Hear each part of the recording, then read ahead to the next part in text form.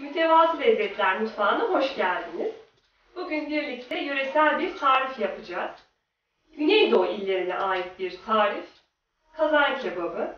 Tarifimize başlamadan önce bir malzeme listesine göz atalım. 4 adet patlıcan, 4 adet domates, 4 adet sivri ya da charleston biber, 100 gram orta yağlı kıyma, 4-5 diş sarımsak, 1 çorba kaşığı biber salçası, 1 çay bardağı sıvı yağ, yeteri kadar tuz ve karabiber. Kazan kebabı için 4 tane patlıcanımız vardı. Öncelikle bunları soyarak işlemimize başlıyoruz. Geleneksel biliyorsunuz patlıcan soyma şekli vardır. Çubuklu tabir ettiğimiz. Öncelikle bunları soyacağız. Tuzlu suda 20-30 dakika bekleteceğiz.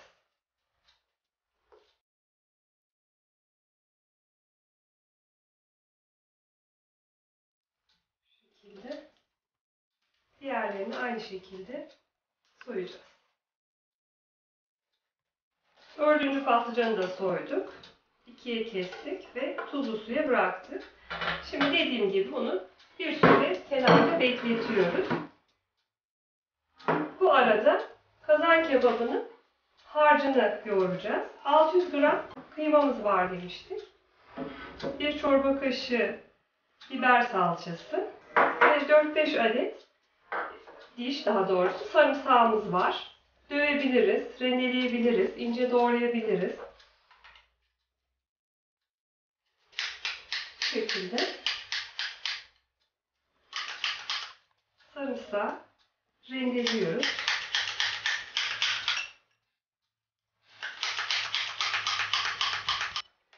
Sarımsaktan sonra karabiber ve tuz ilave edeceğiz.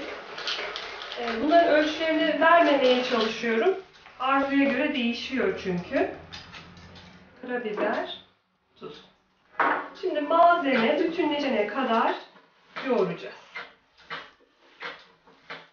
Gördüğünüz gibi çok kolay bir yemek ve bir o kadar da nefis bir yemek. Köfte harcı bütünleşti. Şimdi ceviz kadar parçalar alacağız. Şekillendireceğiz. Biraz daha küçük olabilir.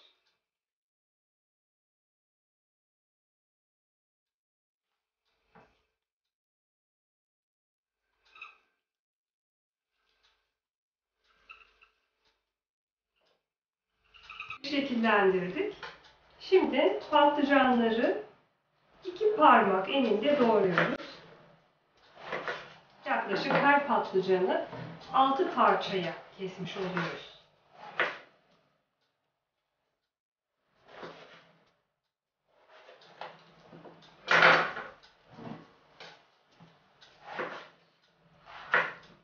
Her zaman söylüyoruz. Bıçakların keskin olması çok önemli. Kazan kebabı için yaklaşık bu büyüklükte bir tencere ihtiyacımızı karşılayacaktır. Çok kolay. Az önce doğradığımız patlıcan ve az önce şekillendirdiğimiz köfte yan yana sıralıyoruz. Bilmiyorum görünüyor mu net? Biraz da yassılaştırırsak köftelerimizi bu şekilde bu ölçüyle tencereyi dolduracağız. Evet, son köfteyi de yerleştirdik. Bu şekilde özelliği yayvan bir tencere olması. Şu şekilde göstereyim. Kazan kebabını artık yavaş yavaş tamamlıyoruz. Şimdi üst malzemesini de rendeleyelim. 4 tane domatesimiz var demiştik. 2 domatesi rendeliyoruz.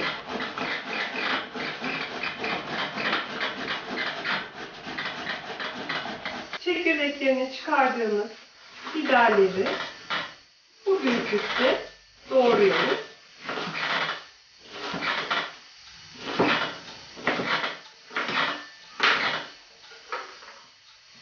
Az önce rendelediğimiz domatesler vardı. Kebabımızın üzerine gezdiriyoruz. Daha sonra doğradığımız biberleri serpiyoruz. Gelişi biber. En son olarak, doğrama işlemi olarak 2 adet domatesimiz kalmıştı. Bunu da halka şeklinde doğruyoruz. Şöyle çekmeniz daha rahat görünsün. Kabuklarını soymuyoruz. Halka şeklinde doğruyoruz.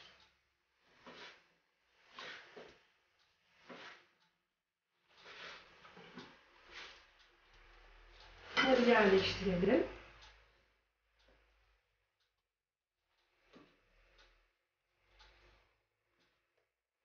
Bir çay bardağı sıvı yağ vardı. Bunu da gezdiriyoruz. Ayçiçek yağı kullandım ben. Zeytinyağı kullanmayın. Özellikle bu tarif için. Domates mevsiminde olmadığımız için 1 su bardağı su var. Bunu da ekliyoruz. Ama bunu domates mevsiminde yaparsanız bol sulu domatesle suya gerek yok. Şimdi bunun kapağını kapatıyoruz.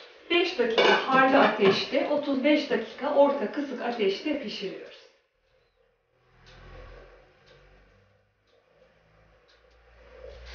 Kazan kebabımız pişti. Çok da güzel görünüyor. Tabağa aktardık. Üzerini maydanoz ya da dereotuyla süsleyerek servise sunabiliriz.